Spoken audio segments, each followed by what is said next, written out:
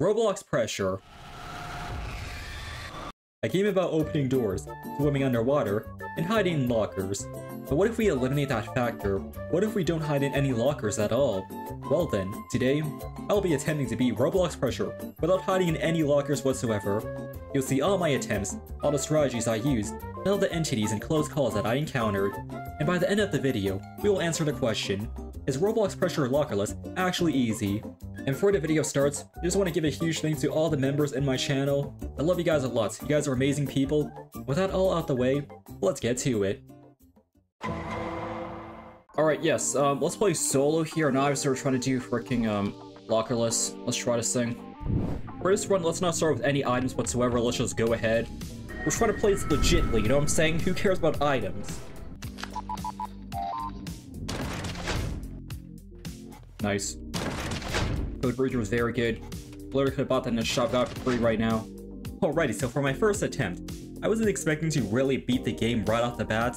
Instead, I was just testing the waters and experience what the early game feels like. Nice key card. Really, Nick?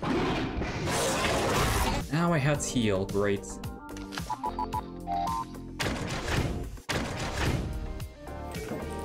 There we go. Okay, I'm hiding right here.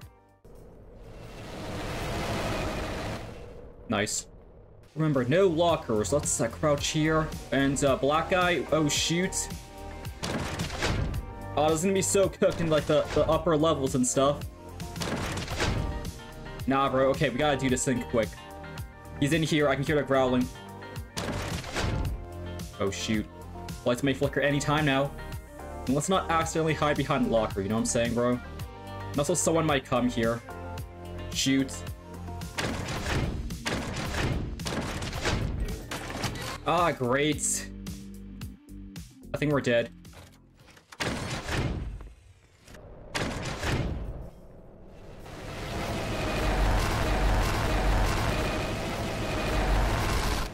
Alright, bro. Yeah, I ain't gonna lie. That was kinda bad. But let's move on to attempt number 2, and surely it will go better than last time. Okay, what about attempt number 3? Maybe it will... Wait, what?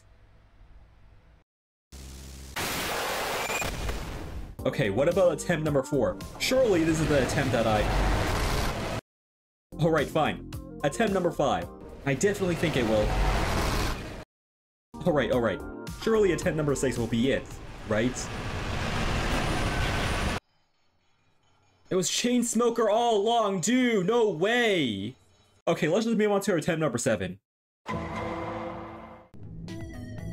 Alright, boys, let's go. Let's try to beat this game once and for all. Just, no lockers, of course. Got pretty far in our previous runs, but not that far enough. Alrighty, so at this time, I was kind of tired of speaking, so I wasn't doing too much commentary. And pretty much at this point, it was just door opening simulator. And then eventually, the first entity came. Nice. Oh, good item.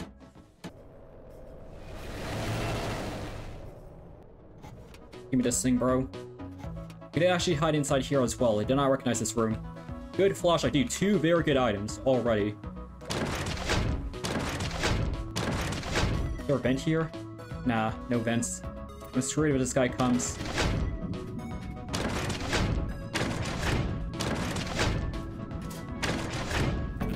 I knew it. Let's go. Hiding here.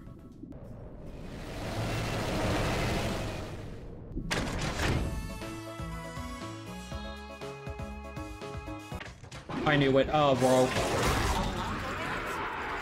I heard some breathing too. I don't know why I kept going. Yeah, I'm not gonna lie. I'm an idiot. I don't know why I opened that door, even though I had some suspicion that someone would be inside there. But that's alright. I kept going down the facility. I was able to hide from this angler here.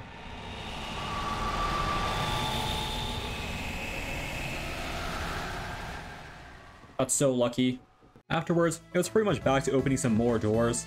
I actually got to the swimming segment as well, where I got assaulted by one of these gauntlet event thingies, which actually hurted me a little bit. And then eventually, another angler came. Let's try to find another medkit and also, not try to die to the good people.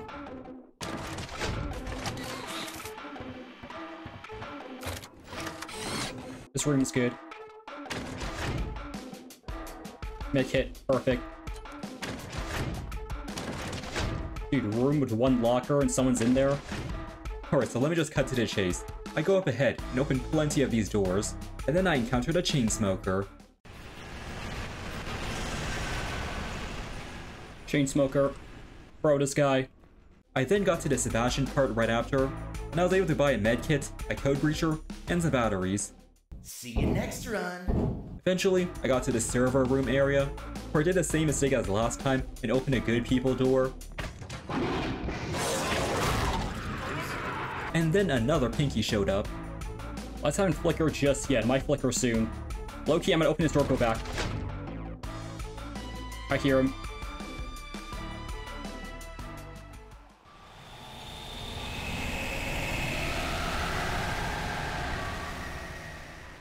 Not bad of a play. Is this the second time I got him, or maybe that was the other one I forgot? Come on, bro. Long hallway. Oh, this is cooked. Unless we're actually good here. Yeah, we're good here. Alright.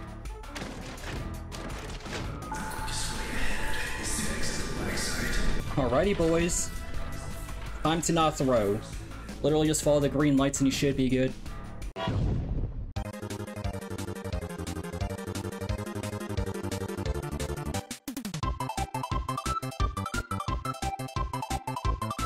So after swimming my way out of there, I encountered another gauntlet yet again, and then after surviving that, I went to the broken generator part.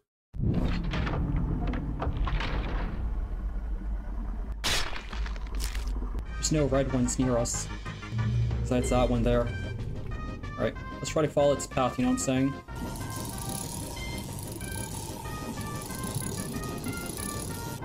Nice. After fixing this one, I think we can actually do 2 in a time, 2 in a row.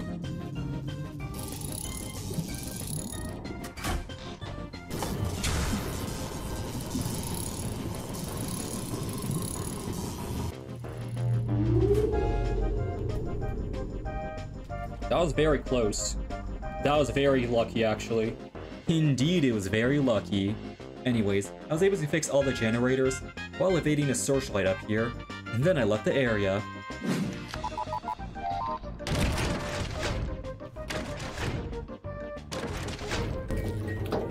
We have time to go back?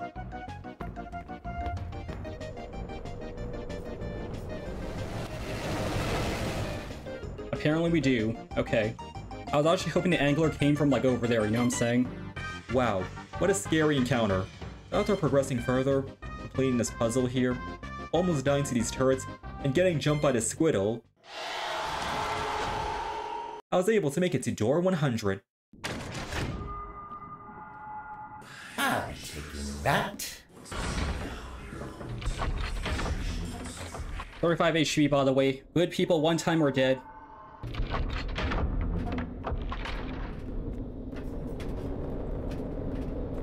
Random angler, okay.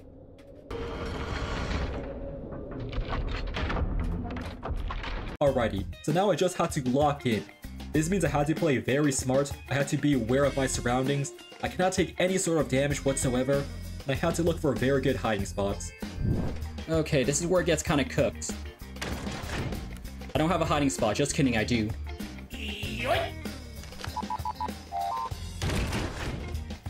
Let's hide in here for a bit. Bad room.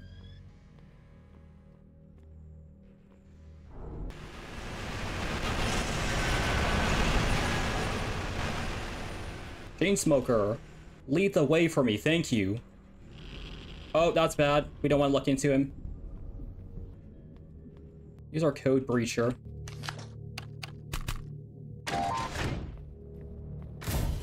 Whoops, I accidentally flashed him. I think we're dead. Oh, we're dead.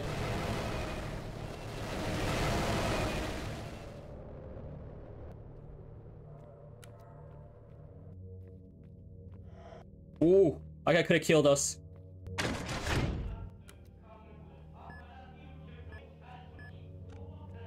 Someone's coming. I don't know where to hide.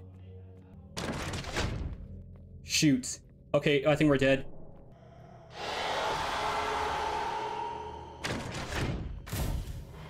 Okay, we're gonna die. Someone's coming. That's good, people.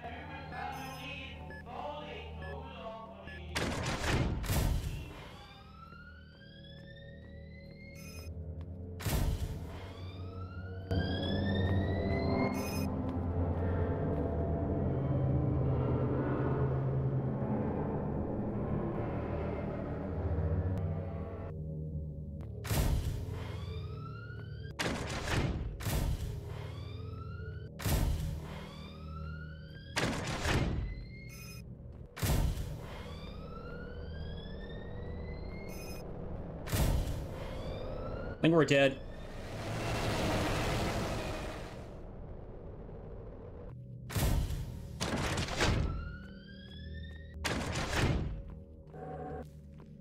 Okay, let's just run. This is bad. This is really bad. Or maybe it's good. Oh my goodness, bro. I think I just did it. Let's go, boys. So that was it. That was me finally getting that lockerless badge. And to make things better, I also beat the game right after. Alrighty, let's go, boys! Holy! And I think we can actually make it under 45 minutes, bro. Let's go!